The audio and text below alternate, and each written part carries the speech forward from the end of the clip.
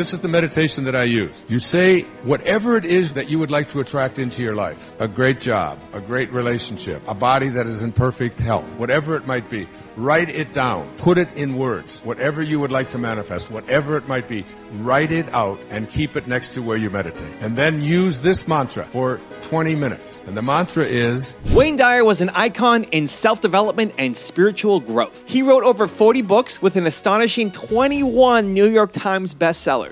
His childhood was spent in orphanages and foster homes, but he'd go on to inspire millions and become known as the father of motivation. In his exclusive speech from the Celebrate Your Life stage, Wayne Dyer shares with us the keys to manifest things into existence, elevate your life to the next level, and make the mindset shift for success. Special thanks to Liz Dawn for partnering with us to release this exclusive content on our YouTube channel. Enjoy. So I want to talk in the last hour and a half or so that we have tonight on a way of manifesting and attracting things into your life that is virtually fail-safe, based upon the teachings of U.S. Andersen and Neville Goddard. You may not have heard of them before, but you will be soon. And I also want to speak about my own journey and some of the things that have been going on with me. And I'd like to start with the idea that any of you that are here would come to a conference called Celebrate Your Life and invest your time and your money and your energy into a weekend such as this with so many great, powerful teachers that are here. I'm proud to be among them and humbled by it. But I don't think that you would be here if there wasn't a part of you, someplace inside of you, that wanted to elevate your life in some way, to get to a higher place, whatever it might be. That there might be some sense of inner recognition, perhaps, that where you are is fine, but where you would like to go and where you would like to be and what your dharma might be, what your purpose on this planet is, it may elude you just a little bit, or you may feel that there's more. There's something else that I'm here for. So that in order to change and elevate your life, if we use this as ordinary levels of consciousness, this place here that I'll be using my hand to just demonstrate when I speak about just being at an ordinary level of consciousness, being able to fulfill your life, and things are all right. But there's another level of consciousness, super consciousness. In India, they call it Siddhi consciousness. In the Middle East, they call it Christ consciousness, or God consciousness, or God realization. It's a place where you begin to recognize your own divinity. And from that place, as it says in the New Testament, all things are possible. With God, all things are possible. And being able to go from here to here means that you have to change your concept of yourself. And this is not something that comes easy. In fact, in this room, there's probably 2,000 people or so here tonight. There are only a handful that will actually do it. A lot of people will pay lip service to it, and I'm one. I mean, I've paid lip service to it a lot in my life, and now, finally, in my 7th decade, I'm beginning to understand it. Neville said that in order to understand or learn something mentally, you have to think about it. You have to cogitate on it. You have... You contemplate it. That's the process of learning something mentally. In order to learn something spiritually, you must experience it. It's not enough to just think about it and analyze it. In fact, analyzing it usually keeps you from doing it. It's that sense of being able to live it and to know it. So your concept of yourself that you brought into this room tonight is everything that you believe to be true about yourself and about this life that you live. Everything that you believe to be true. So just think on this for a second. Everything that you believe to be true about yourself got you to here, to ordinary level of consciousness, or a place where you would like to get a little higher. So in order to get here, you have to change some things that you come to believe are true, like who you are and what your capacities are and what is possible for you and what you can and can't accomplish, what the world is. It's like making those shifts, and these shifts are things that have been planted in you from the time that you were little boys and little girls. We call them prompters, or we call them memes, M-E-M-E. Interesting word. It's like a virus that's placed in you when you're a little boy or a little girl. And like most viruses that, like if you think of a virus in a computer or a virus in your body medically, a virus has 3 functions. Its first function is to duplicate itself. That's what a virus does. It just likes itself so much, it just makes another one. Just keeps duplicating itself and duplicating itself. And it also, second purpose is to infiltrate. so that any place that there's an opening, as it duplicates, it also enters there. And the third purpose of a virus is to spread from one host to the next host to the next host to the next host. Duplicate, infiltrate, spread. And if you know anything about computer viruses, you know that's exactly what happens. They duplicate fast. Any place that there's an opening in the computer, it goes. And then if there's another computer that it can get into, off it goes. And we've got a virus. Same thing happens with a virus in your body. So those are things that we can look through a microscope and look at and say, okay, that's a virus. But there are other viruses that we call mind viruses. And a mind virus has the exact same purpose.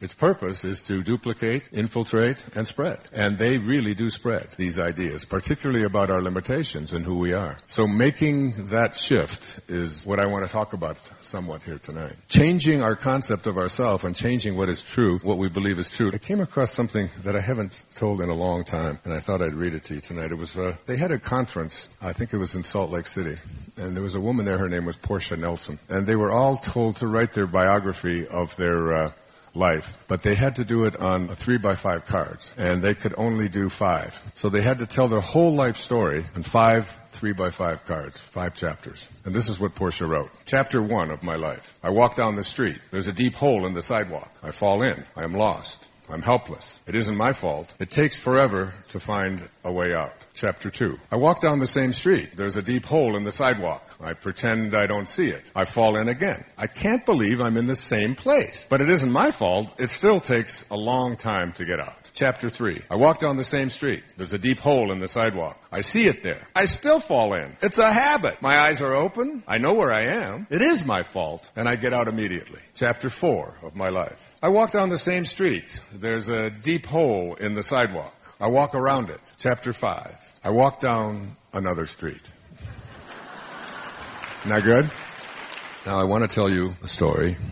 I was so blessed in 1978. I was 38 years old. I had 2 huge best-selling books that were international hits.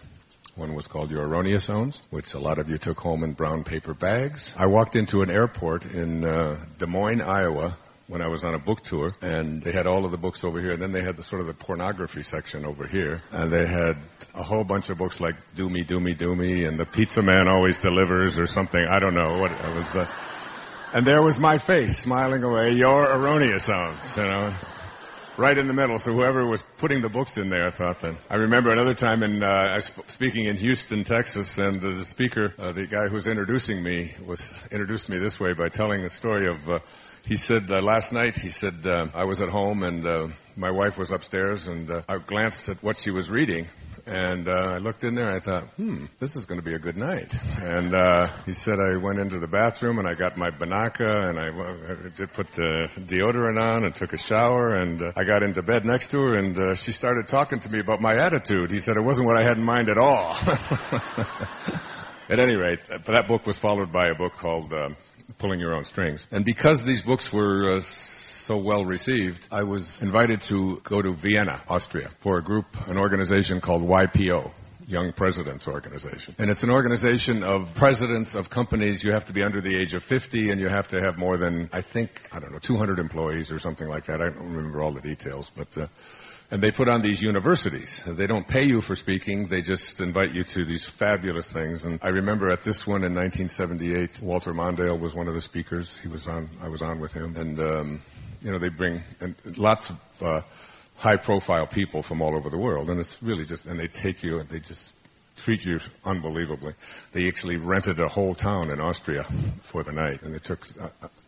At any rate, I was put on a panel with 2 other people. One of them, her name was Virginia Satir. She was a family therapist, very, very famous family therapist. And the other person I was put on the panel with was, it just shocked me. I was in such awe that I didn't even felt like I belonged in the same city with this man, let alone being on a panel and having discussions and talking to these presidents of corporations from all over the world. His name was Viktor Frankl. Now, when I was a doctoral student, 8 years before that, we used Man's Search for Meaning as a textbook to try to teach people something called logotherapy, to help people to find meaning in their life. And this was a man who was a psychiatrist in Germany, in Berlin, and he was lifted out of there and put into Auschwitz in Poland as a concentration camp victim for the next 6 years. And he survived because he had to tell the story, and he knew he had to tell the story, and he was keeping notes and smuggling things out. And I remember that I just sat there in awe with my mouth open that I could even be, like I say, on the same panel with this man that had been through so much and was such a hero to me. And not only that, but I studied his work. It was like last week when I was speaking there was Ramdas sitting over there in his wheelchair taking notes on what I was saying. There's still just a little orphan boy in here that can't quite even comprehend that you're all here, because I have 8 kids and they don't listen to anything I say. You know. So there's a lot of humility in me, I promise you. And Viktor Frankl said you had to, and he said something to me after that I've never forgotten. He said, when you find yourself in life in situations in which you can't do anything about the situation, we are challenged to change ourselves. And he said, that's what I had to do. And he told the story of them bringing a bowl of dirty water with a floating fish head, a dead fish head in dirty water. And that was to be his meal for the day. And he... Just thinking about it, he was able to find meaning and beauty in this floating fish head. And he said the people who he worked with as a psychiatrist, working with and he was, of course, losing weight and getting smaller and smaller and wasting away himself. And he told how people would believe that they were going to be liberated on a certain day, like April the 30th, 1944. And they had set that in their mind that they would be liberated that day, and that day would come and they wouldn't be liberated, and the next day they would be dead. And he said on the death certificate it always said they died of tuberculosis or whatever it was, but he said they died because they lost meaning. They lost their sense of what I'm here for. And this talk has been called From Ambition to Meaning.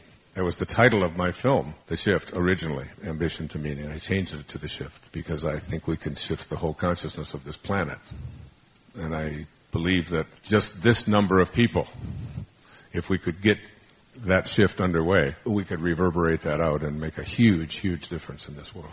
So when I left Vienna, I communicated with Dr. Frankl for a while, and I've never forgotten this whole notion of being able to help someone to find this thing called meaning. And as a young doctoral student in my 20s, I was also blessed to be a student of Abraham Maslow. Dr. Maslow passed away on the 17th of June in 1970, the same day that I walked across the stage at Cobo Hall in Detroit and was handed my doctoral degree. And it was almost as if he handed me a baton. And he said that I've explained this concept of elevated consciousness. He called it self-actualization. I've explained it to the academic world. If you've read Toward a Psychology of Being, and most of you know about the pyramid of Maslow and studied him and so on. Well, he said when you get this, and he knew that we were in training to become therapists, that if you ever really want to reach a person that you want to help, if you're in the helping professions, or if you're a parent, or if you're a priest, or if you're a teacher, or a counselor, or psychologist, psychiatrist,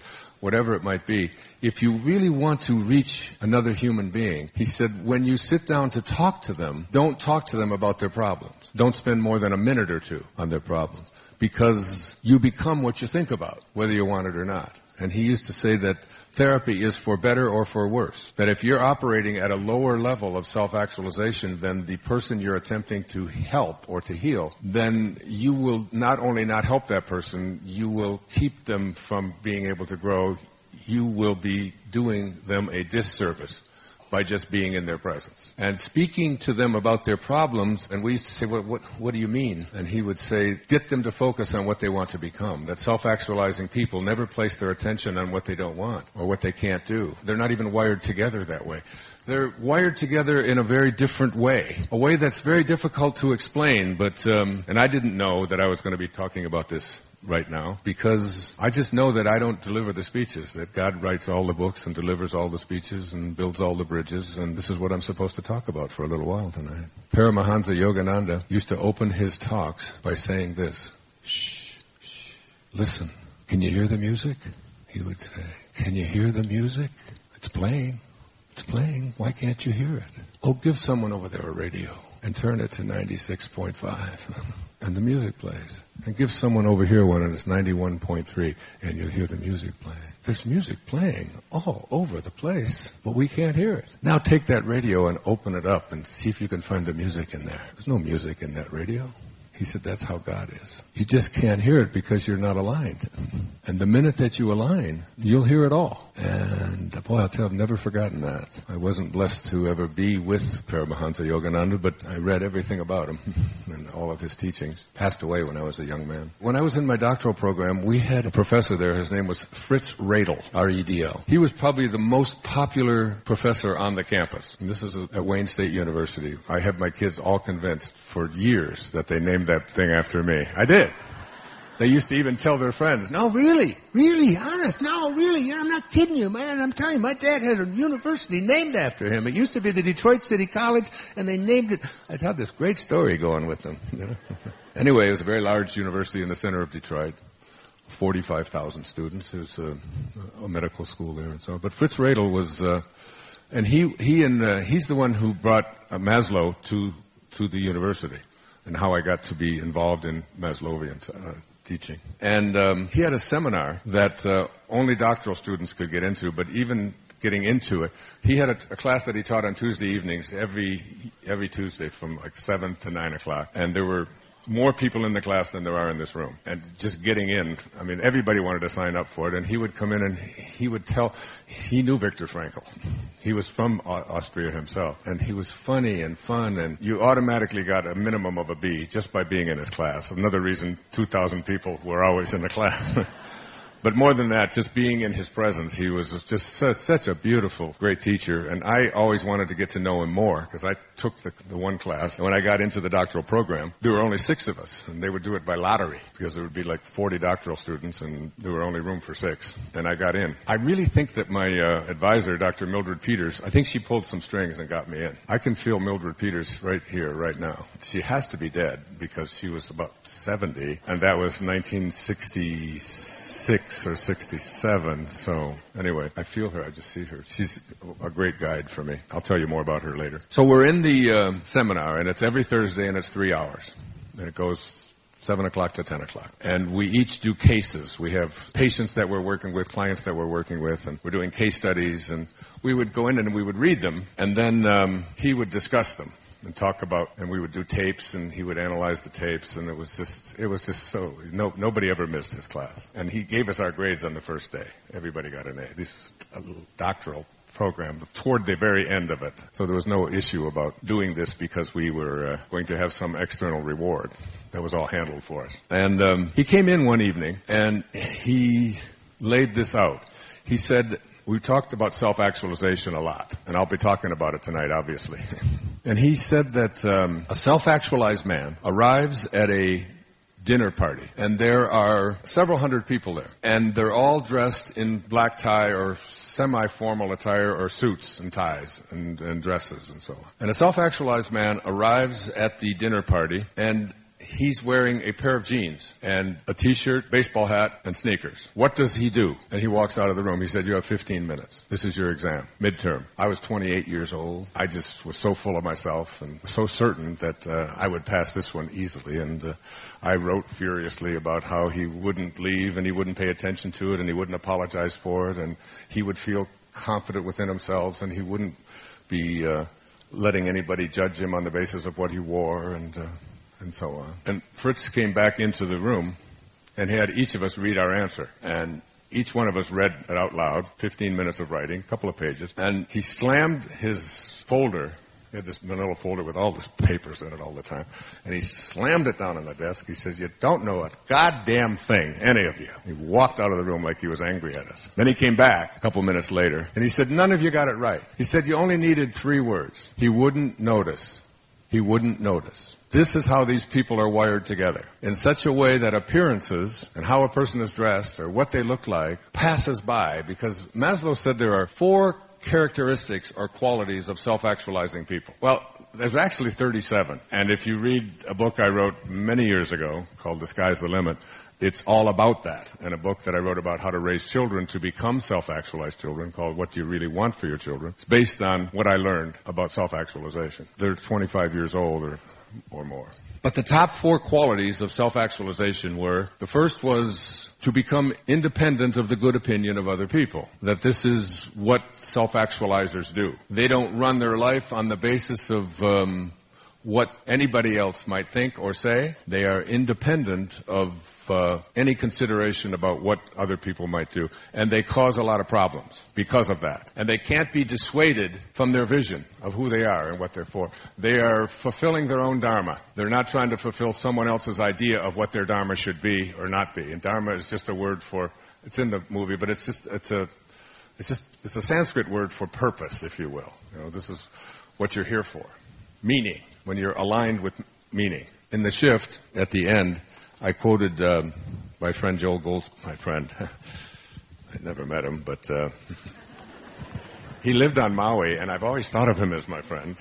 And the reason that I think of him as my friend is because Alexandra, who's now 94, I believe, dated him on Maui, and I've been over at her home so many times, and I got to put glasses on for this. He wrote many, many books, Joel Goldsmith. A parentheses in eternity is what I'm quoting from here.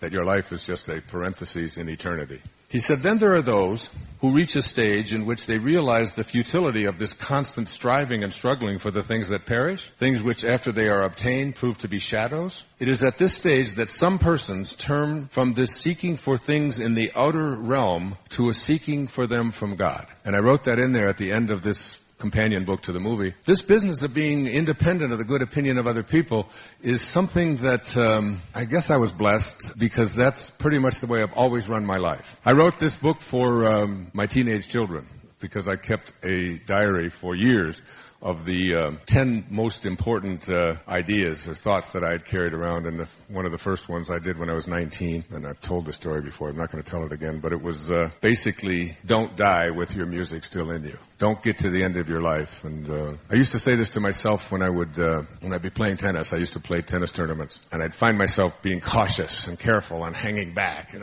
especially when I'd get ahead and get close to the end of it and just want to just put this person away and getting that tentative, and you can feel it, and you see it in competitive athletics a lot. And I used to say to myself what I had written in there about don't die with your music still in you, that don't die wondering. I used to remind myself of that. I had that. Sometimes I would take that out into the tournament, and I'd have it in my pocket, and when I would change sides, I'd reach in there and say, now, damn it, don't die wondering, whether you could win this match or not. Don't die by playing tentative. Hit the damn ball. And if it goes out, it goes out. You'll at least know.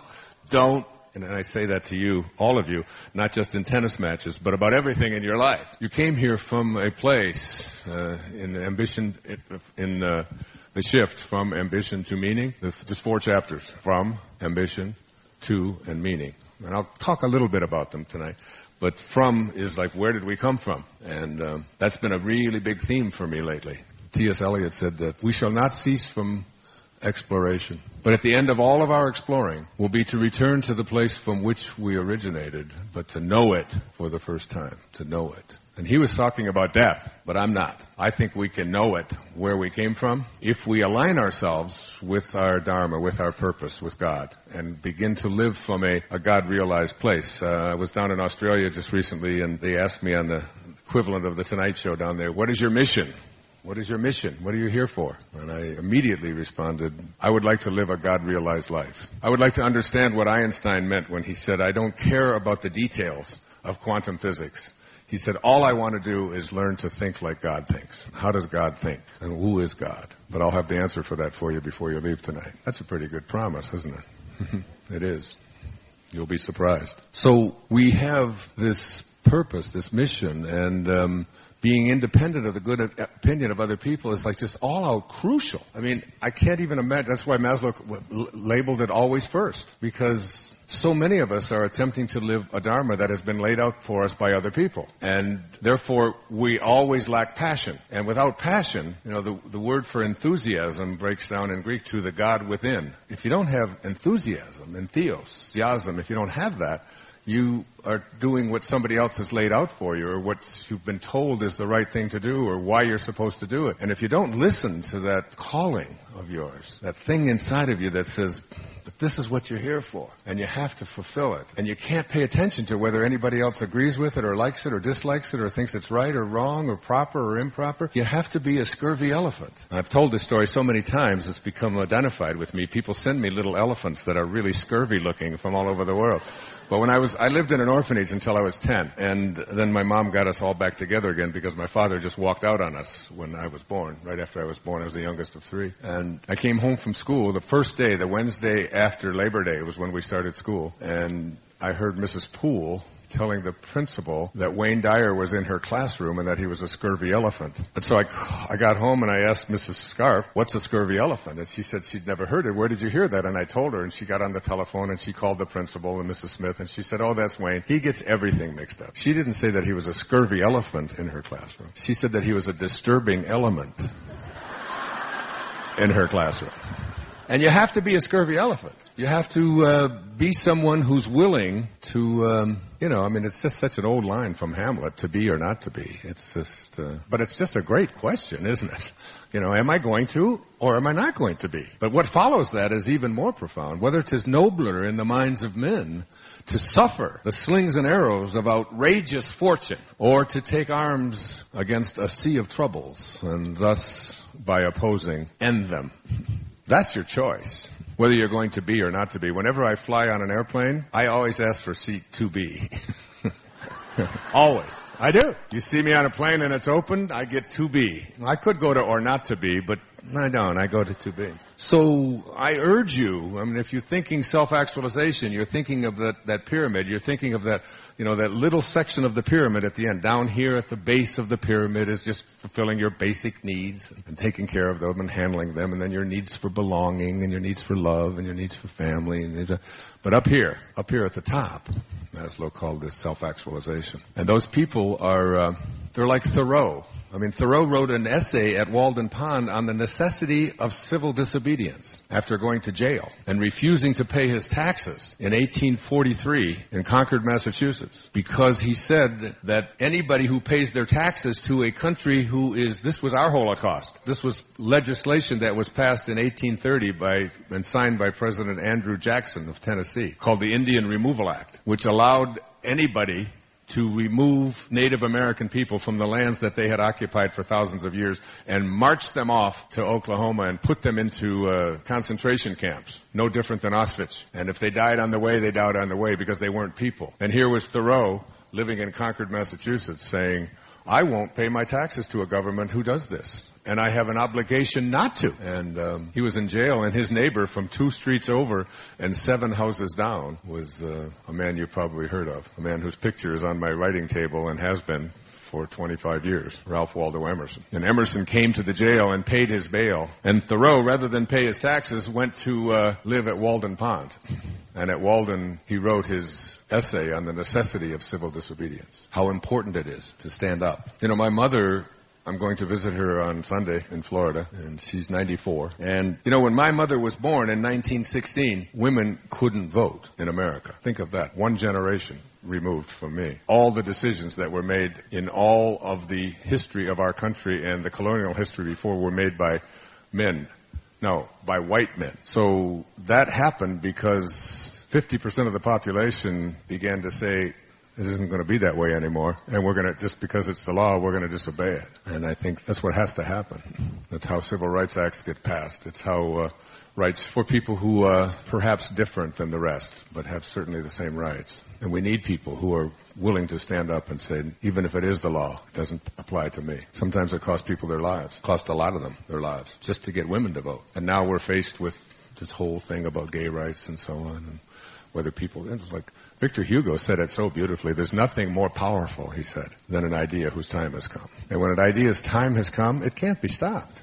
It just can't be stopped. And I think about that when I hear all of the people proselytizing about, God doesn't like these kind of people and God favors these kind of people. And I know there's not much of that in this room, but there's a lot of it out there, isn't there? So independence of the good opinion of other people. The second of these qualities, and I'm getting ahead because I'm looking at the time and I want so much to cover here tonight. The second of these qualities is to be detached from outcome. That's another big one. Detached from outcome. That is, self-actualizing people, said Maslow, do not do what they do because of what benefit will come to them. They do what they do because their heart tells them this is who you are. And it doesn't make any difference whether you make money at it, whether you get approval or don't get approval, whether it is something that fits in with society. It doesn't make any difference. And you don't do what you're going to do because of how you're going to look or whether or not you're going to be approved or not approved. You do what you do because this is who you are. I gave a talk last Saturday in Maui at the Maui Writers Conference, and I just said to them, writing is not something that I do. I don't write to sell books. I don't write to make money. I don't write to be on the bestseller list. I don't write for good reviews. I write because writing is what I am. And if I didn't write, I think I would die. I think I'd wither away if I couldn't express it. And it's just something that and it's the same here. I mean, only because that damn Liz, where is that Liz? Where did she go? No, seriously, the whole month of October I spent studying in order to prepare to give a talk for 14 hours on all new material, some of which I'll share tonight, that inside of me says, you're 70 years old. You know that you have to exercise your body. You know you have to walk every day, and you have to swim every day, and you do yoga every day, and you climb up to the 12th floor and back 3 or 4 times to get your heart rate up. You know that you have to keep yourself in shape. You know that what not to eat. You know what to do for your body. You can't just let your mind deteriorate. You can't let yourself, people ask me about retiring. I don't get the concept. Retire from what? To what? Retire from being? I'm not a human doing. I'm a human being. It's like, this is my beingness. Being up here, talking and having people come, for some reason, you come. And I got the mic. And it isn't just, it's not an ego trip. It's not an ego trip at all. It's staying sharp. It's keeping your mind sharp. It's staying on top of who you are. And not because of anything else. And you just do that. You get to that place where, I have a radio show every Monday on hayhouseradio.com, and I take calls from people all over the world every Monday. And that's one of my favorite hours of the week. But almost every question that comes in is about people who don't listen to their inner callings. I read an interview by Arthur Miller with the New York Times. He was 91 years old, and they were interviewing him. Now, Arthur Miller is one of the most famous playwrights America ever produced in the 20th century, certainly. You all read Death of a Salesman, and Willie Loman and so on. And they asked him this question at 91. They said, are you working on another play? And I've loved his response. I memorized it. He said, I don't know, but I probably am. Now, does that resonate with you? Do you get what he was saying there? Listen to, I was a Jungian analyst. That's what I was trained in. Let's see if I can find. Here's Carl Jung, one of the greatest minds ever. From the beginning, he said, I had a sense of destiny, as though my life was assigned to me by fate and had to be fulfilled. This gave me an inner security, and though I could never prove it to myself, it proved itself to me. I did not have this certainty. It had me. When Liz introduced me, she called me the father of motivation. And I'm already the father of enough, I promise you.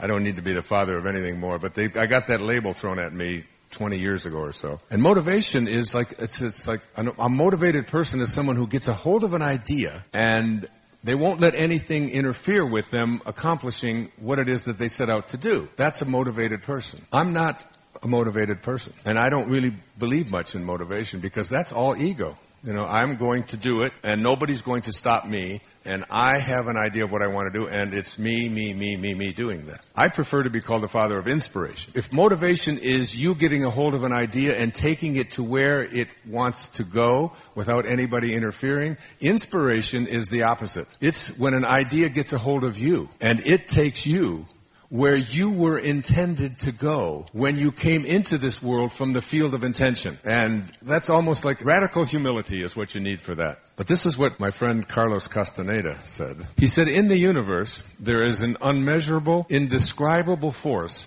which those who live of the source call intention. And that absolutely everything that exists in the entire cosmos is attached to intent by a connecting link. Sorcerers, that is, those who live of the source, are not only concerned with understanding and explaining that connecting link, but they are especially concerned with cleansing it of the numbing effects brought about by the concerns of living at ordinary levels of consciousness. In other words, we have a connection to this field of intention. This field of intention is that which everything is intended from. It is the source of all. And every single one of us is connected to it, except that the connection gets rusty.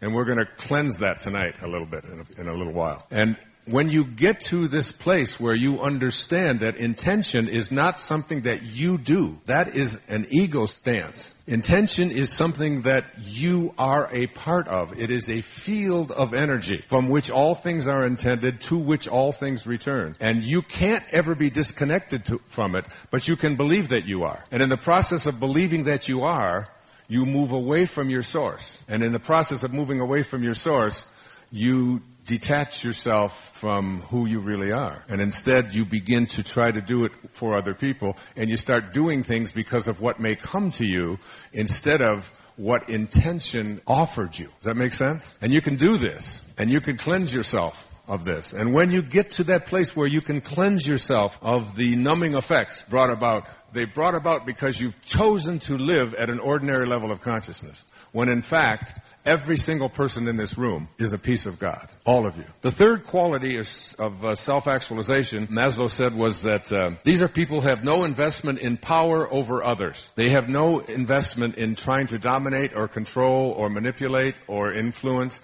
or do anything for anyone else. They're detached from all of that. They are focused on who they are and what they do don't have any conflict. They are one with it. They let other people be who they are. Very different than what you see on Fox News. Very different from what you see on MSNBC. Very different from so much of the attempt to influence and tell people what they should be or shouldn't be. I want to move on. The fourth is, and this one I loved, and I used to think about this a lot as a young doctoral student. He said they see, remember the story of Fritz Radel and the guy at the party who just doesn't notice what people are wearing. He said these are people who see the unfolding of God in everyone they encounter. That's what they see. They see themselves in others, the unfolding of God, because they believe that they are God, pieces of God as well. So these are the qualities. And you know, my life just changed. It's like you just never know. A quantum moment can come along. In the movie, I talk about these quantum moments at Asilomar there. It was 1966, and I was 26 years old, and I was a school counselor at an all-girls school in Michigan, Mercy High School. And then I was the director of the counseling there, and then the assistant principal and principal there for a while. Education was where I came from. Elementary school, junior high school, college, undergraduate, graduate. I taught at every level for years, 7 years at a university. And being in education and being an educator is... Here I am, 26 years old, and I have all of the parents come in on a Monday night, and I'm, as the counseling director, just got my master's degree, and I'm giving a talk and telling what the school year is going to be like, and telling all the parents, and this is a private school, and so on. The next day, I spoke to about 1,500 people, all the parents come in. The next day, a girl named Nancy Armstrong walks into my office and hands me a book. And she said, my mom heard you talk last night, and she was very interested in what you had to say. And she said, this is a gift. She's a member of the Book of the Month Club, and this is a bonus book that they give. And she didn't want it, but she thought you would really like it. And she wanted to give it to you. And that moment changed my entire life, the whole course of my life, and in fact influenced this talk, the first hour of this talk that I've given tonight. And the book was a collection of writings. I don't even remember the name of it. But at the back of the book, there was a 57-page essay called The Whole Man, W-H-O-L-E, The Whole Man. And I was already admitted to the doctoral program, and I was going to study behaviorism, Skinner, research,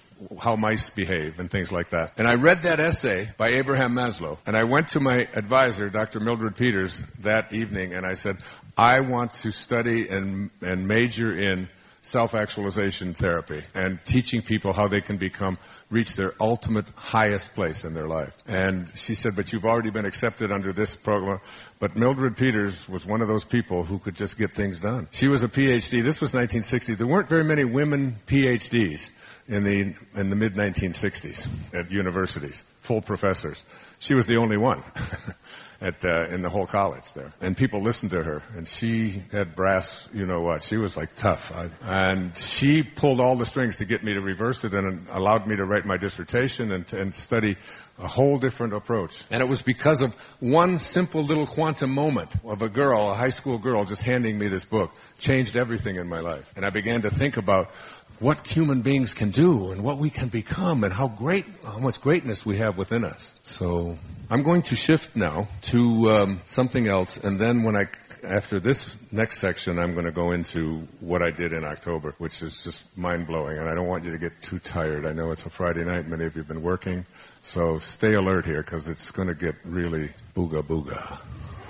I'm sure most of you know, because it's been all over the news, that, ABC News followed me around for a long time and did a report on me, and I'm sure many of you know that I have leukemia. And I've known about it for about a year now. But I don't say that anyplace else, but just to use it as an example, because I don't have leukemia. My body does. And that's a very big distinction, okay? And my body is not going to have it much longer. Even though everywhere and everything that people send me from the medical community say that it's incurable, it seems to be not that way for me.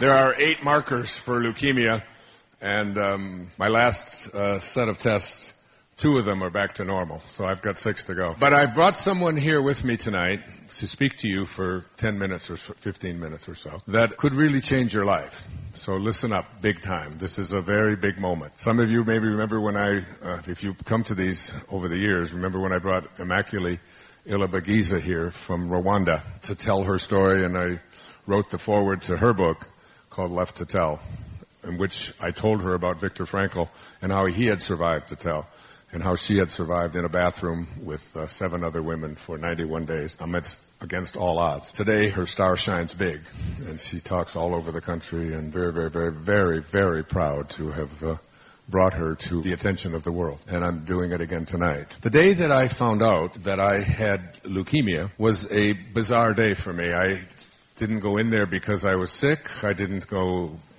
looking for some kind of a diagnosis. I just happened to, at this doctor's office that I had gone into, because he was just doing sort of a physical kind of thing, and they took blood, and he called me in and told me that I had this disease. And I just thought that he'd made a mistake. I've been helping people with cancer for years, and I just never thought that I just don't do cancer. I just don't.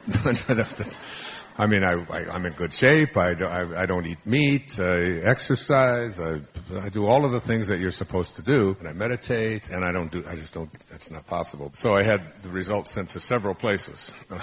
But it turns out that it was absolutely confirmed that I have CLL, chronic lymphocytic leukemia. Which, if you're going to have leukemia, is the nicest thing to say about it. It's the nicest kind of leukemia you can have. It's not life-threatening, but that's because my life can't be threatened. So that day, I came back to my place where I live on Maui, Kaanapali Beach, and I was just I was in shock to have this kind of thing, because I didn't feel bad. I didn't, it's like, what's different? Now you've got leukemia in your blood. You've got cancer in your blood. I didn't even know what it meant. And that day, as God would have it, 2 women were on Maui to talk to me about an integrative approach to medicine, and they had been using my works, particularly The Power of Intention, the one I just mentioned, and Inspiration, the Tao books, and so on, and they really wanted to see if I would be willing to cooperate with them in their integrative approach to medicine. A woman worked with Andy Weil. Many of you, I'm sure, know Andy Weil. He's right here in Phoenix or Scottsdale, someplace. He's nearby here. Tucson. That's all the same. It is. Everything is the same. It's all the same. Don't get attached. Don't get attached to your stuff. I think it's the greatest lesson you have to learn. It's the lesson I've had to learn now at 70, which is how to love without attachment. More about that later. Everything that I've experienced in my life has become part of what I speak about, from living in an orphanage to my addictions in my life to divorce to all of it. So that day, these 2 ladies, they knew where I lived, and they'd written me a letter and wanted to talk to me. And I said what I always say, maybe, but if it works out, and if, whatever. Basically hoping that it wouldn't, because there's just so much of that in my life, so much of that. And I went out to walk that day at a time when I don't normally walk, and I normally, when I walk out, I turn right out of the door and go on a different walk, and I wanted to be alone. I just wanted to be alone. But instead, for some reason, because there's just no accidents. I mean, the one thing you can count on is that there are no accidents in this universe. This is a universe that is organized by a divine intelligence that we're all a part of, and none of us can escape that. So I turned left, and here were these two ladies sitting on my lawn, stalking me. No, not really. And they started talking to me. One's name was Kim Evans, and the other's name was Pam McDonald. And they started talking to me about this integrative approach to medicine and how they use my work with their patients. And they're both nurse practitioners. They have their own practice. They write prescriptions. They're like doctors. You know, they write their own prescriptions. They have huge practice and so on. And I guess I must have looked a little weary or teary or something. And I said, I broke down and I just said, an hour ago I found out that I have leukemia. And Pam said, well, now I know why we're here. We certainly aren't here to talk about an integrative approach to medicine. I'm here to help you, and I can help you. And I listened. And she began to tell me about something that I had never heard of called the APO gene thing, and she was telling me about genetics and the food that you eat. And the food that you eat is... it's like we're in a huge crisis in this country. We're in a huge crisis. There are three major, big crises. One is the food we eat, with these GMOs and this chronic obesity crisis that we have going on. 1 out of every 3 children obese in our country. We have another huge crisis on pharmaceuticals. You want to hear an alarming statistic? In 1970, there were 2 billion prescription pills, individual pills, swallowed in America in 1970, 2 billion pills. One generation later, in 2007, there are 113 billion tablets consumed in one new generation. Think of what that is, from 2 billion to 113 billion. We're becoming a nation of addicts, people who are addicted to, and I know it's in my family. So for every congressman in Washington, there are 4 lobbyists for the pharmaceutical industry. 4 for every congressman. That's how big this is. The airwaves are just filled with nothing but prescriptions for prescription drugs, advertisements for prescription drugs. We're the only country in the world that allows that. No other country allows them to be telling the average public to go to your doctor and ask for this drug. When you think about it, it monopolizes, I don't have to tell you, it monopolizes the airwaves. So we've got a huge crisis going on there. The average amount of sugar consumed in the United States in 1900 was 18 grams a day. Today it's almost 300. It's a crisis. And Pam said to me, I want to find out what your genetic blueprint is and then devise a diet for you to show you how you can transcend not only this leukemia, but the heart disease that I had and so on. And she didn't say any more, but she arranged to have my blood taken. She flew at her own expense to me to deliver the results and to put me on a whole new approach. I'm not going to say any more about it because she's much more eloquent and knowledgeable about it. But I found out later that she had self-published a book that she had written before. She didn't even tell me this until 6 months later. And I took it to Louise Hay at Hay House and said, I'm going to write the foreword to this book. Because when I went on the program that was designed for me, based upon genetically who I am, what I inherited from my parents, 23 pounds went off just like that, and my markers started to shift on the leukemia. I mean, you can just see the difference. I mean, if you can't, I can. I see it every day. And I'm probably healthier than I've been in the last 25 years. Feel great. Enormous amount of energy. Thank you. And I wrote the foreword to her book and had it published myself to make sure. It's called The Perfect Gene Diet, and it is spectacular. It has made a huge impact on me. Now for the good stuff. This beginning of October, in preparation for that, I began to look at this whole concept of being able to manifest and attract into our lives the things that we really want. In other words, to fulfill our heart's desire. And I came across some just fascinating things. I brought the Bible with me, and there are 2 passages that I want to read from the Bible. Because what I've learned in what I did in that whole month of October in reading 3 Magic Words. Have any of you read 3 Magic Words? It's a total life changer for me. And something called the I Am Discourses. The I Am Discourses. I Am Discourses. I'm going to make you familiar with it in a few moments. But basically, the question that I want to ask you that philosophy, and I was a philosophy major for a while and taught philosophy metaphysics at the university, is the question we all think about is, who are we and where did we come from? Basic question, who am I? So if you ask yourself the question, who am I? Who is this I when I use the pronoun I? Who am I? You begin to realize after a while that there's not an easy answer to that. You don't get to say, I am this body, because we know that how many bodies have you been in since you were born? The I, that is you. How many bodies have you been in? Let's see, you were in a body this big, right? Then you were in a toddler body. Then you were in a 7-year-old body. Then a 13-year-old body. And then a teenage body that did this kind of thing, like my girls always do, you know. And you were in a 20-year-old and a 25-year-old. And the body that you're in is this constantly shifting energy system that is changing. Muktananda once said that he was asked the question, what is real? And he said, that is real, which never changes. So what part of you lives up to the definition of what is real? Certainly it's not your body, because the I that was in that, say, 2-year-old body, where is that body now? Where is the 2-year-old body that you were in? Is it gone? Is it evaporated? Has it disappeared? Did it ever exist? Because you go into the I that you are, the I that is I, enters a new body, then another body, and another body all the time, and the I continues to stay consistent and unchanging. But the thing that it occupies just keeps changing. So you're not this body. So if you're not this body, who is this I that you are? Hi there. My name is Liz Dawn, and I am the co-creator of Celebrate Your Life events. And I hope you're loving this amazing workshop with the late and great Dr. Wayne Dyer. This was recorded live at one of our Celebrate Your Life conferences. And I'm so excited that we could share this very special workshop with all of the Evan Carmichael fans. And to learn more about us, just click the link below and visit celebrateyourlife.com.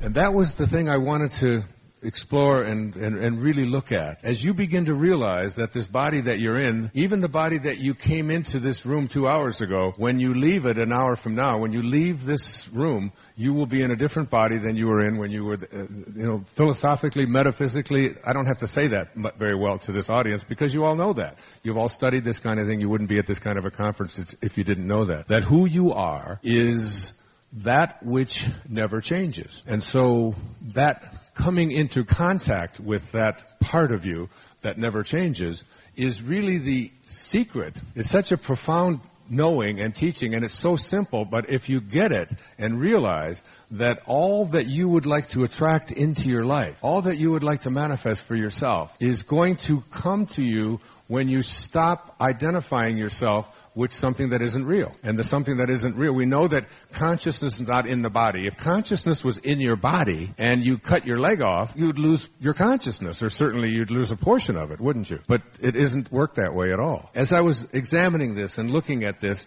somebody sent me a book. And the book is, here's the letter that they sent. I get very excited about this. So here's the letter. It was sent to the yoga studio on Maui, and I was gone. I was off the island for a couple of months. And when I came back, the yoga teacher handed me this little package. It was wrapped in gold, and it had a gold-colored ribbon on it. Now, I get books by the hundreds, by the thousands, from publishers, from authors, and most of them I just have to give away. I certainly can't read them all. So I just, every once in a while, donate them to libraries or to prisons or whatever, just maybe give 500 books away at a time. But this little gift just sat there on my table where I eat in the evening. I looked at it for a week and then another week, and I thought, why don't I open that and just get rid of it? It's just one more book that I've got to look at, and something wouldn't let me do it. So I finally, one day, I took the ribbon off, and I opened it up, and I thought, it's another one of these. It's like a channeled book, and everybody's got a channeled book. Everybody's doing the Course in Miracles, their own Course in Miracles. So this letter is in there from this lady. Her name is Carol Ann Jacobs. Her phone number is 828, never mind. And it says, this is the note that it said, this gift of gold is a pearl of the highest wisdom on the planet, handed down through the ethers from the octave of light. If taken up, used, and made as a living flame within oneself, it will lead them into their ascension at the close of this embodiment. With sincere love and gratitude for all the raising of the vibration you have done for mankind, for the earth, and for all the beings of the elements, lovingly, Carol Ann Jacobs. So that's a pretty big claim, all right? And so I look at this little thing, and I open it up, and it turns out that it's in 1932. It says here, the 33 discourses contained in this book were dictated over a visible light and sound ray in our home during 1932 by the Ascended Master Saint Germain and those other Ascended Masters directly concerned with this activity. The sound of his voice was physically audible to everyone in the room. At times, his visible, tangible presence also stood within the room, and everyone saw them and heard it. So, again, more stuff, all right? And I set it down and I thought, all of the wisdom of the world? It's in this little tiny thing here. It's 300 and some pages, but little pages. And I thought, all right, I'll just, for some reason, every once in a while there's something and I just take it and I started reading this. My whole life changed. I began manifesting things that I had never experienced before. I began to see things showing up that I put my attention on that had never happened before. And I didn't fully grasp it at this point. I started talking about it a little bit on my radio show, and it's called the I Am Discourses. Now, I'm going to just read to you just a little bit of the very first one, page 2. We may have to stay till midnight. We have to keep you here till you get this, all right?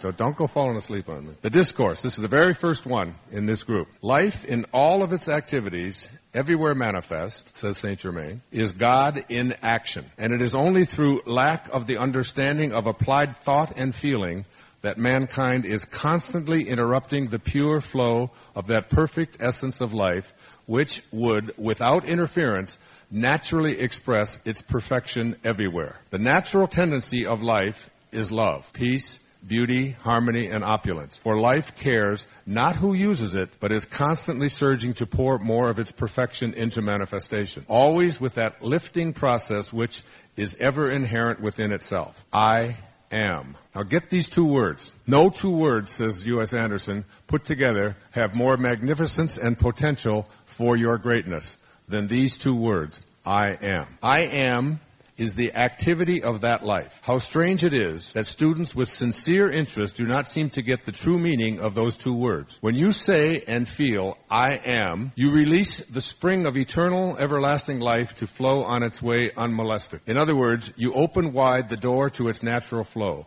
When you say, I am not, you shut the door in the face of this mighty energy. I am is the full activity of God. Having placed before you so often the truth of God in action, I wish you to understand its first expression in individualization.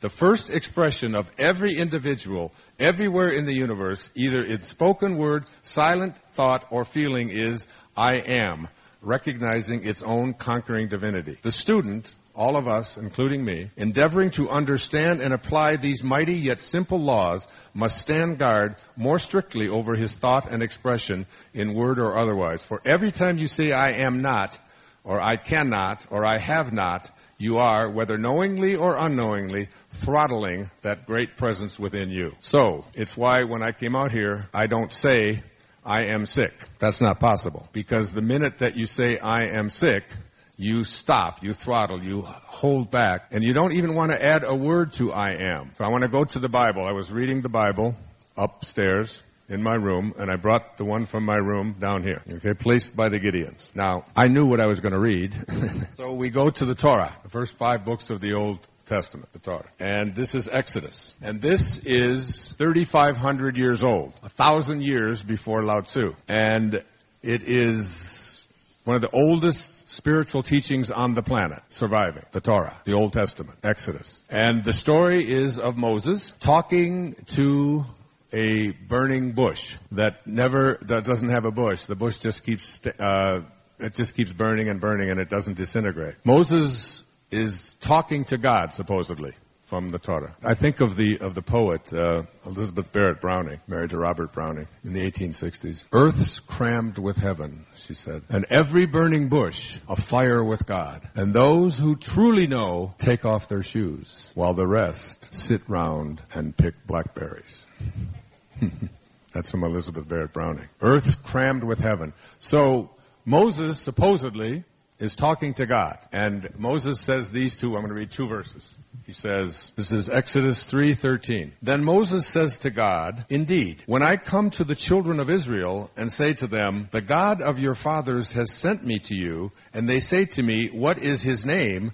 What shall I say to them? And God said to Moses, I am who I am. And he said, thus you shall say to the children of Israel, I am has sent me to you. I am is God. And when you say those words, now we lurch forward several thousand years and go to the New Testament. And here is Jesus speaking in John 8:58. And Jesus said to them, most assuredly, I say to you, before Abraham was, I am. Now, it may not mean much to you when you hear those words, but it may soon.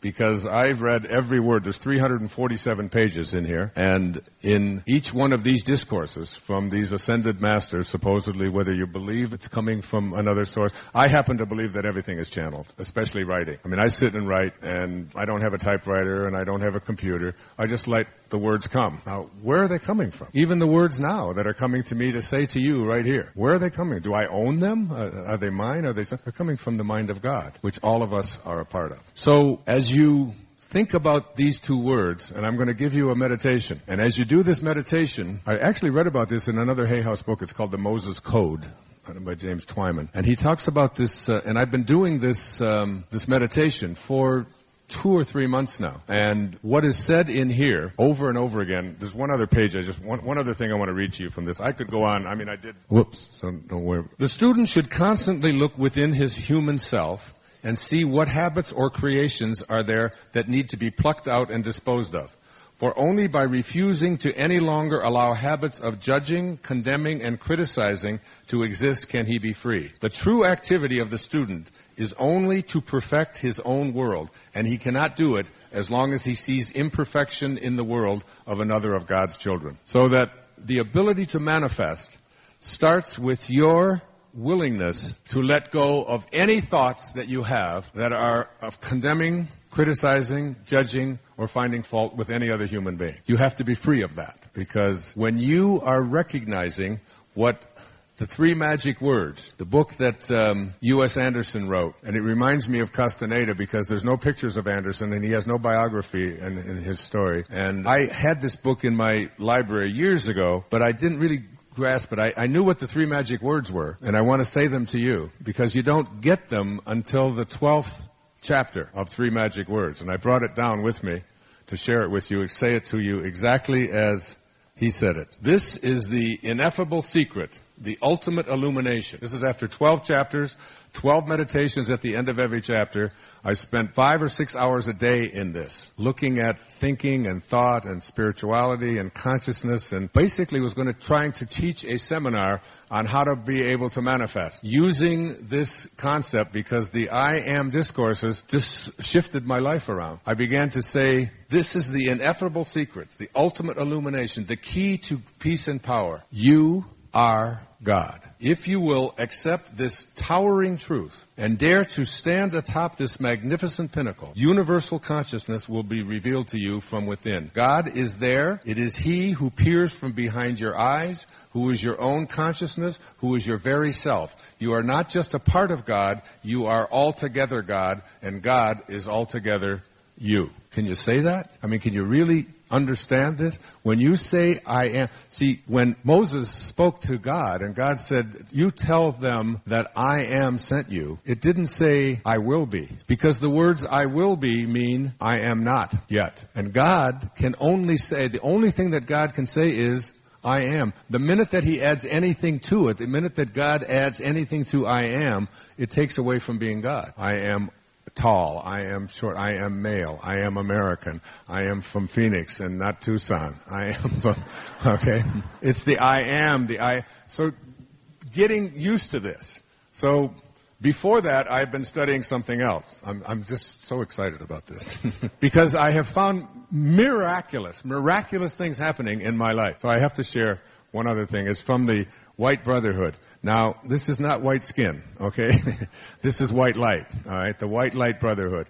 And this is what started me on the path. It was given to me by a dear friend. Listen to this. The higher self. You've heard lots and lots of talk about it. Our higher self, the highest place within you, the part of you that is not your body, the part of you that just keeps entering new bodies all the time, that was in little bodies, bigger bodies, teenage bodies, 20-year-old bodies, is going to be in a body, an older body, and ultimately is going to leave this body. Our higher self, now really hear this, Our higher self is perfect, omniscient, and almighty. A fragment of God himself. A pure, transparent, luminescent quintessence. Yes, but if this is so, how is it that this self allows us to make mistakes? It is this that is so difficult to understand. How can there be a being within us who sees and knows everything, is all-powerful, and yet who is totally unmoved, who never feels or expresses any pain, whatever we do? Why does he accept situations that are not in his best interest? And when we speak to him of our philosophy and our dreams and our hopes and our plans, why does he do nothing to put them into effect? We are not separated from him, and yet when we are suffering and trying to improve the situation, he remains coldly indifferent and leaves us to our plight. Is there no way of touching him? It is very important to get to know this higher self, for he is so far above our own being that when he does decide to act, nothing is impossible for him. The only problem is in getting him to act, and we don't know how to make him want what we want. It's a problem that can reach tragic proportions in our lives. How can we spark the goodwill of this being who is so far above us and whom we represent so inadequately here on earth? And then he says, he only begins to notice us and give us his attention when we finally decide we want to get to know him or get to know her. If you can make a decision to want to get to know the I am that is you and begin to understand what Andersen said at the conclusion of his book. You know, there's one other book. I'm going to talk about Neville and his approach to manifesting very shortly. I have read the book called The Power of Awareness 7 times, cover to cover. Underlined it, written notes about it. I have a copy of it up here by Neville. I gave it to every one of my children for Christmas a couple of years ago and talked to them about it. It's one of those books where you read a paragraph and there's an aha in every sentence. You'll see, because I'm going to talk about it. I've memorized it, and I know the book. And yet, after 7 readings, and I read it just 2 weeks ago, just before I did that seminar again, 5 chapters a day. The chapters are 2 or 3 pages long. It's not a great big undertaking. It is so powerful in terms of being able to find out the God within you. The one other thing that the Creator has planted within every creature a fragment of himself, a spark, a spirit of the same nature as himself. And thanks to this spirit, every creature can become a creator. And this means that instead of always waiting for their needs to be satisfied by some external source, human beings can work inwardly by means of their thoughts that will and their spirit to obtain the nourishing, healing element they need. The Creator has placed a spark of himself in every one of us. My goal for myself at this time in my life is to take that speck of the higher self, the I am that is in me that I came from, the God that I am, and make it a fragment. And take that fragment and make it a segment. And make that segment maybe this large. So that the God that is within me, that, if you heard what I just said, knows everything, is all-powerful. There's a piece of you inside of you, beyond this thing of yours that's called the ego, that is all-knowing and capable of attracting and manifesting anything in your life. And the name of it is I am. Tell them, I am sent there. You came from that. And when you get that, when you know that you are God, that God isn't some external thing that you pray to, which has been preached at us by religion since the beginning of time, and why so many people kill each other in the name of it over and over again. Because the truth is really a truth until you organize it, and then it becomes a lie. Because it's the organization that we become obsessed with. Gandhi was asked about Christians, and he said, I love your Christ. He said, but I don't know about your Christians. He says, it seems that your Christians don't know their Christ. That was from Gandhi. So try to imagine for yourself a place within yourself that is God. Now, this little book that I was telling you about, called The Power of Awareness, that is like something that I have been immersed in for a very long time. It looks like this, by Neville. So I open it up to read it for the 7th time just before I do this 2-day seminar. And guess what the name of the first chapter is? And I never knew it before. I am. And it goes like this. The light is consciousness. This is the opening chapter. I am. Consciousness is one, manifesting in legions of forms or levels of consciousness. There is no one that is not all that is. For consciousness, though expressed in an infinite series of levels, is not divisional. You can't divide it. There is no real separation or gap in consciousness. I am cannot be divided. Now I'm going to read you the very last chapter. It's only a little over a page. Very short. And then move into the manifesting thing. Last chapter of this book, and you can see there's notes all over this place. Let these words in. In all creation, in all eternity, in all the realms of your infinite being, the most wonderful fact is that which is stressed in the first chapter of this book. You are God. You are the I am that I am. You are consciousness. You are the creator. This is the mystery, this is the great secret known by the seers and prophets and mystics throughout the ages. This is the truth that you can never know intellectually. Who is this you? That is, you, John Jones or Mary Smith, is absurd. It is the consciousness which knows that you are John Jones or Mary Smith. It is your greater self, your deeper self, your infinite being. Call it what you will. The important thing is that it is within you. It is you. It is your world. It is this fact that underlies the immutable law of assumption. It is upon this fact that your very existence is built. It is this fact that is the foundation of every chapter of this book. No, you cannot know this intellectually. You cannot debate it. You cannot substantiate it. You can only feel it. You can only be aware of it. Becoming aware of it, one great emotion permeates your being. You live with a perpetual feeling of reverence. The knowing that your Creator is the very self of yourself and never would have made you had He not loved you must fill your heart with devotion and with adoration. One knowing glimpse of the world about you at any single instant of time is sufficient to fill you with profound awe and a feeling of worship. As Rumi said, sell your cleverness and purchase bewilderment. Now, when you know that you are God, that a tiny little piece of you is placed in you, and you begin to use these words, I am, you stop with the I am not, and I can't have, and I must not, and begin to see yourself as this divine spark. And as you use this meditation, and this is the meditation that I use, you say whatever it is that you would like to attract into your life, a great job, a great relationship, a body that is in perfect health, whatever it might be, write it down. Put it in words. Whatever you would like to manifest, whatever it might be, write it out and keep it next to where you meditate. And then use this mantra for 20 minutes. And the mantra is, I am that. That was Nisargadatta Maharaj's biography. Nisargadatta Maharaj told me when that book was out, he said, you don't have to read it. He said, carry it with you. And the energy from the pages of this book, and he didn't write it, it was a book about his teachings, dialogues. He said, by just carrying it with you, the truth of it will come to you. And I thought he's just another crazy old man back in the 1980s. And then I began to understand what that meant, that there's energy in everything. And I say this about the Tao. Many of you know the story, and I was going to tell it tonight, but somehow I told something else tonight. Of when I was 65 and I left everything behind, gave away everything I had, all the clothes I had, all the books I had, my house, everything. I just gave it all away and lived the Tao Te Ching for 1 full year. 81 verses, 4.5 days on each verse, and wrote an essay on each one of them called Change Your Thoughts, Change Your Life.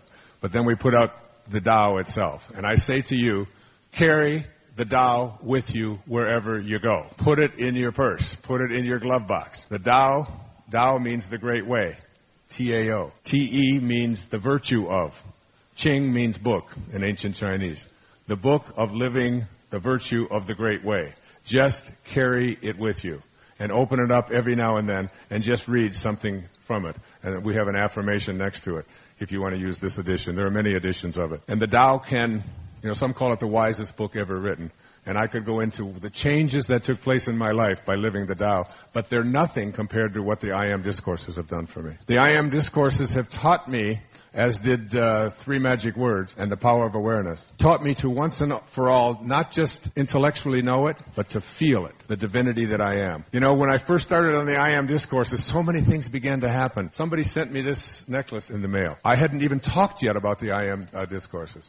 And it says, on one side, I am, and on the other side, it says divine. It just arrived in the mail the very same day that I began reading the I Am Discourses and what they meant to me. And there's 33 of those discourses. And they're teachings of healing that, my whole body has changed. Not only in addition to what Pam has done, but I am just a totally different person. I am so at peace and so humble and so aligned with the knowing that I can enlarge this spark to a larger portion of my life till ultimately I can get to a place of just being love, just being it. which I saw with my teacher, Ram Dass, just last weekend. So that as you begin to use this meditation, now here's your mantra. I am that. Whatever you have written out on that paper, I am that already. And then that's on the out breath. I am that into yourself. And on the in breath, I am. I am that is the spark of God within you. The I am is God, the entire being of God coming back at you. I am that, I am.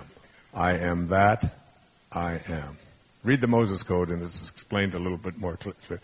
And as you begin to say these words, just even saying the two words I am, you are saying the name of the Creator. And it sparks within you a realization that that's you. That your highest self, not this ego. Now the ego is the part of us that comes to believe that who we are is something different than what we were when we were conceived and brought into this world. In the first 9 months inside of your mother's womb, there was nothing for you to do. You just allowed.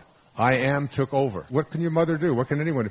There's a divine, invisible intelligence that is allowing everything to just take place. The child is born. We hold this beautiful baby in our hands, which was divinely conceived and is whatever intelligence. Lao Tzu called it the Tao. Some call it God, some call it spirit, divine mind, whatever it is, was just taking care of everything. As Lao Tzu said, you're doing nothing. You're just being done. Just allow it. Just allow. And then comes what we call the false self. And the false self is a whole new teaching. The Course in Miracles has this great line in it about your ego. Your ego is the part of you that believes that who you are is what you have and what you do and what other people think of you. Your ego is the part of you that believes that you're separate from everybody else, that you have to compete, that you're separate from what's missing in your life, and that you're separate from God, which is impossible. That's the ego. It's the false self. And this is what the Course in Miracles says about your ego. This fragment of your mind is such a tiny part of it that could you but appreciate the whole, you would see instantly that it is like the smallest sunbeam to the sun, or like the faintest ripple on the surface of the ocean. In its amazing arrogance, this tiny little sunbeam has decided that it is the sun. This almost imperceptible ripple hails itself as the ocean. Think how alone and frightened is that little thought, this infinitesimally small illusion holding itself apart against the universe. Do not accept this little fenced-off aspect of yourself as yourself. The sun and the ocean itself are as nothing beside what you are, because you are God. And for some people who would hear this, they would say it's blasphemy, and that, that's like a very high ego thing to say, I am God. Now, I'm not saying to you, go out and anybody who says anything to you say, excuse me, but I am God. It's I am God in the sense of, what else could I be? Where did I come from? I had to come from this invisible divine source. So Neville says that if you really want to understand how to manifest into your life, there are 7 things that I have put together from my reading of Neville and what I have been able to manifest. And everything that I have said to myself that I have written down and tried this and said, I am that, I am. I am that, I am. Remember, when you say the words I am, you're giving the name of God. So this is really your highest self's name, God. So the first of these is called your imagination. Your imagination is the greatest gift that you have ever been given. Everything that ever was created into this world, from non-form into form, started in the imagination. You cannot create without having something in your imagination. Your imagination is that part of you that is that invisible place that no one else gets to enter. It's yours. You can put anything there that you want. And in your imagination, I'm asking you to put in your imagination what it is that you would like to have for yourself in your life. How you would like this life of yours to go, how you would like your relationships to be, how you would like your health to be, how you would like your prosperity to show up. Put it into your imagination. It's yours. William Blake had this wonderful line about imagination. To see the world in a grain of sand and a heaven in a wildflower, to hold eternity in the palm of your hand and infinity in an hour, we are all led to believe a lie when we see with, not through the eye, which was born in a night to perish in a night, while the soul slept in beams of light. That's how powerful the imagination is. And nobody can take it away from you. And everything that you look around at in this physical world was once imagined. Everything has to start with a thought in your imagination. So to see this as a powerful gift. Again, when Thoreau was at Walden Pond, as I told you earlier, he wrote in his essay on the necessity of disobedience the definition of success that I memorized when I was in high school. He said, if you advance confidently in the direction of your own dreams and endeavor to live the life which you have imagined, those are two key words, you will meet with a success unexpected in common hours. That is, when you start living from the place of your dreams and your imagination, success isn't something that you will have to chase after. It will chase after you. It will show up in your life in a myriad of ways. So your imagination is this powerful tool of yours, and we don't use it very well. And we don't realize, and I had a whole bunch of stuff that I was going to do on thought and think, because most of us really believe that we think our thoughts, and all we have to do is learn somehow to control these thoughts that we think. But the truth is, Andersen puts it this way. I have to read you this. It's too good. All right? It's one little section in 3 magic words. Just a few words to this. As human beings, he says, we have been tricked into believing that we think. In other words, we believe we make thoughts. It is a peculiar thing that we believe this, since no one has ever been able to say whence a thought comes and from what it is made. But nevertheless, most treatises on the mind hold that man thinks up things and makes up thoughts. Isn't that pretty much what we've all think about when we have all of these thoughts? Yet, if you carefully analyze the process of thought, you will find that it is not you who thinks at all, but it is rather you who observes thoughts as they flit across your consciousness. Stated differently, it is as if the real you occupied a still and guarded position in the very recesses of your being, from which you observe a purely mental world that consists entirely of thoughts. These thoughts parade across your consciousness in a never-ending stream, following one upon the other unceasingly. Some you select and add to you, others you reject and send on their way. But the plain and irrevocable fact is that it is not you who sets the stream of thoughts in motion. If you doubt this, then try to stop it. And there's more, but I'll stop there. So here's how I look at this process of thought. You know how on CNBC, there's this little, and on all the sports channels, there's this little ribbon always going by, and it's like, they got you. You watch the news, and then they got a picture over here, and then they got something so you're watching, and then you're trying to read, what does this say under here? Oh my God, I just missed what was said over there. What's this picture over here, So think about that ribbon. Now this is really good. Think about the ribbon, and think about this as just like all the thoughts that are thought are not your thoughts. They're thoughts of God. Every one of them. And they're just trillions of them, and they're going and going, and this ribbon never stops. And you know this. Even when you're meditating, you get to be the best meditator ever, you start thinking about how good meditator you are. It's like, you just can't stop the damn thoughts. And it's like, oh my God, did I turn off, I can't know, did I leave the refrigerator?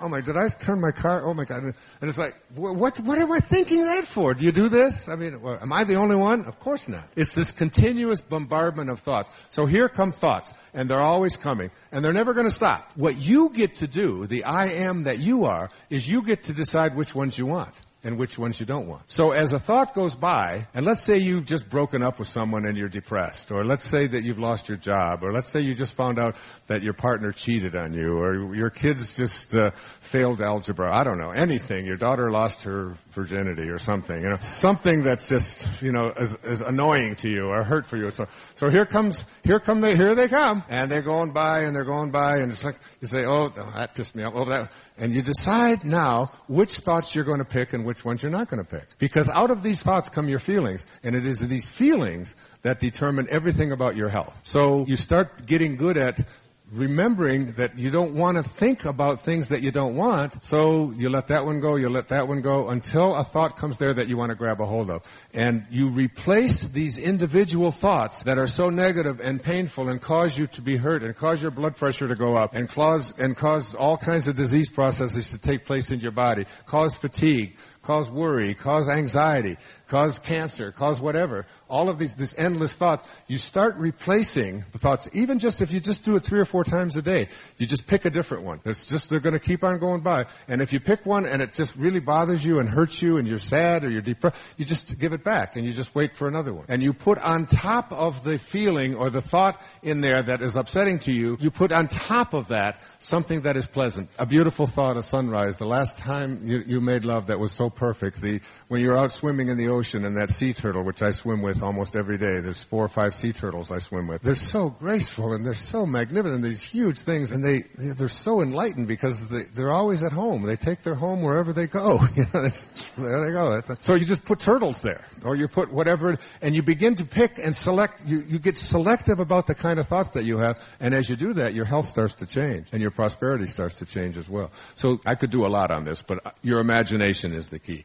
The second of these 7 things is to learn to live from the end rather than about the end. To whatever it is that you place into your imagination, to be able to hold it there and place your attention on that rather than on what you see out here in the rest of the world, in your physical world. You act, I call it acting as if. And this is where you say the words I am. And, I am wealthy. I am happy. I am well. I am kind.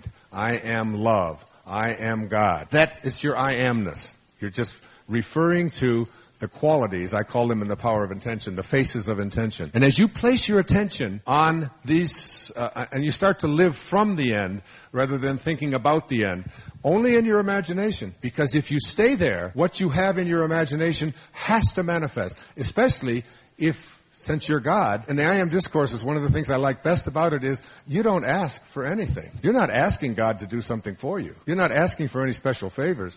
You're demanding it. You're insisting upon it. God doesn't have to ask if it's okay. I insist that this manifest. I intend that this will be a part of my life. This is something that I am absolutely creating. This isn't something that I hope. And you don't go in your prayer work to God and ask God to understand your conflicts. And the Course in Miracles, it says, I've got it written out. It's even better. I think the last thing I have to read. Listen to this. The memory of God comes to the quiet mind. It cannot come where there is conflict. A mind at war with itself remembers not eternal gentleness. The memory of God comes to the quiet mind.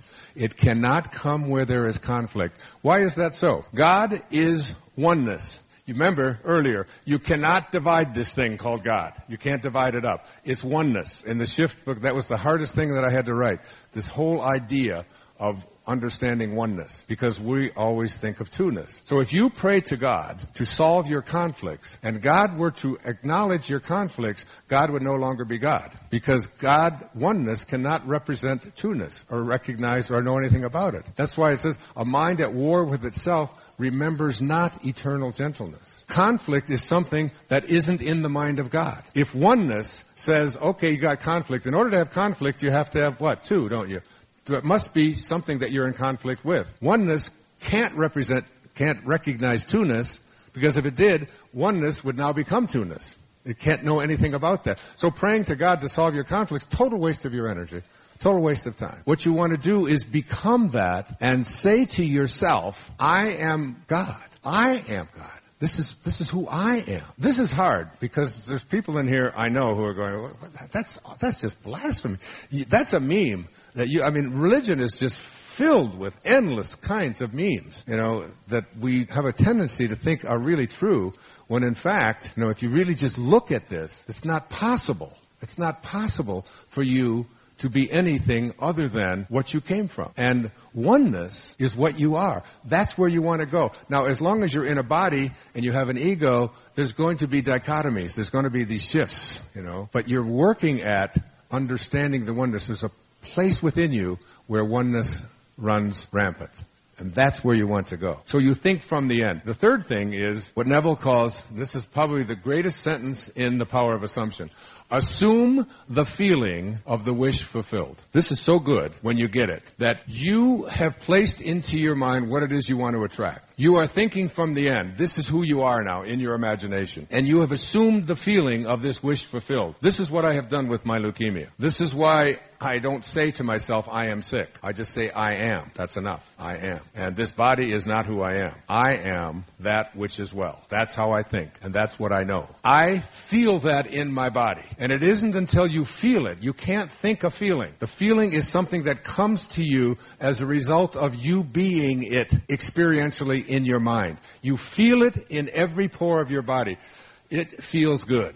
And I've got to add the fourth one here. The fourth one I call the world of attention. So you have decided that you want to be well. You have decided that you want to be healthy. You have decided that you want to be prosperous, whatever it might be. You place your attention on that. You think from that end. Now, someone comes along and says, didn't you see that article in the, on USA Today? Didn't you see, people send me this stuff all the time. Here's something that just came off the internet. It's like CLL is incurable. It says this right here. Every doctor in the country knows that's, every oncologist will tell you that CLL. I had a oncologist when I first went to when I found out I had this leukemia, and I said to him, "There's a study that was done at the Manager Clinic, which is this place that's specialized in cancer treatment, and they published it in the New England Journal of Medicine about green tea." And that people who drink green tea on a regular basis and so on, and it's organic and blah, blah, blah, that they've been able to reduce their leukemia down to practically normal rates. And the oncologist sat there and he said, green tea is not a treatment for leukemia. And so we talked for a little bit longer, and then I said, but, this was the Manager Clinic. And it's like, these are the top doctors in the field, and they reported these amazing results just with green tea. And what do you think? Do you think I should maybe buy a truckload of green tea and just, have green tea in my body all the time? Dr. Dyer, green tea is not a treatment for leukemia. And I left. I just left. I said, but if he doesn't, I've always believed you have to have a mind that's open to everything and attached nowhere. All right, that's from Talopa. Just have a mind that's open. His mind was totally shut off to any part. And it doesn't make any difference whether green tea or not green tea is going to reduce it. The idea that this is a closed-off person, and I'm now working with a spiritual oncologist in San Diego, Dr. Dan Vicario.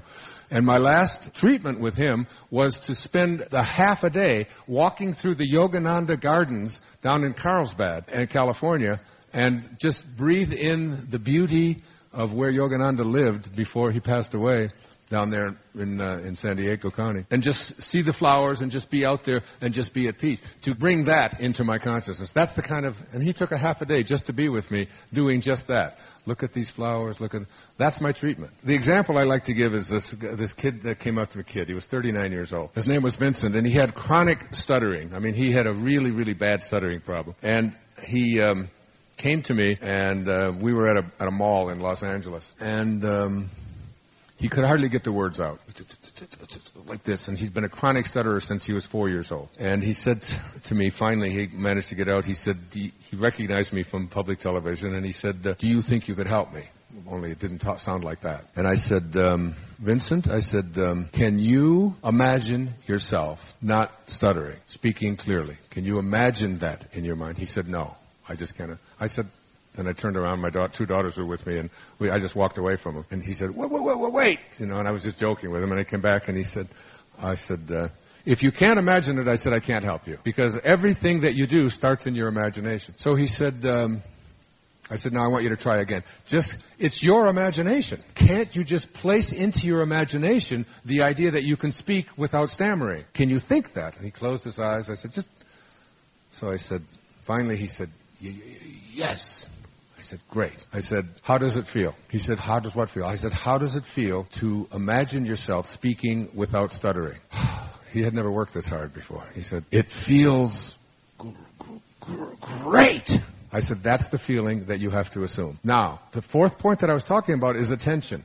Now, there's two kinds of attention. Subjective attention, objective attention. Objective attention is the attention that everybody will tell you that if you've been stuttering for 35 years, you can't heal yourself of it. It's the attention that you'll see when your mother and father will say, well, he's always been that way. There's nothing he can do about it. He's always been a nervous kid, whatever it might be. You're going to hear lots and lots and lots of attention coming your way about what it is that you want to manifest and how impossible it is, and you can't do that. But I said, you want to use subjective attention, and subjective attention is you always go back to in your imagination where you are free of stammering. That's the hard part for most people, because most people's minds have been trained to think about what they don't want, or what they can't have, or what always used to be, or even what is, or what other people want for you, or what the experts say. That's how we use our minds, putting our attention on what we don't want. Why in the world would anyone think about what they don't want if they want to attract what they do want? Like if I gave everyone in this room $1 million and said, go out to the mall tomorrow,